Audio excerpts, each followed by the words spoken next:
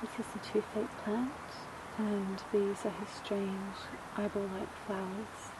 These flowers are very powerful pain relievers, so I use them to make a tincture for toothache.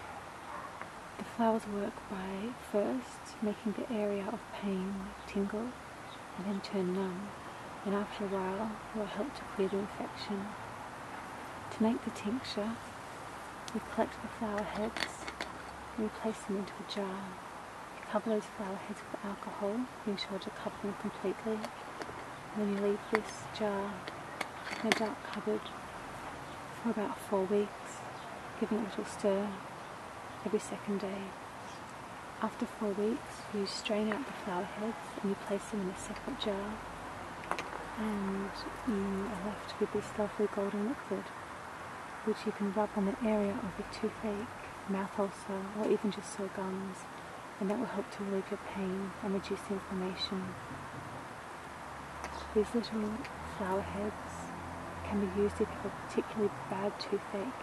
You can chew on the flower heads. That's a very strong pain reliever. So that's how you use the little strange toothache herb.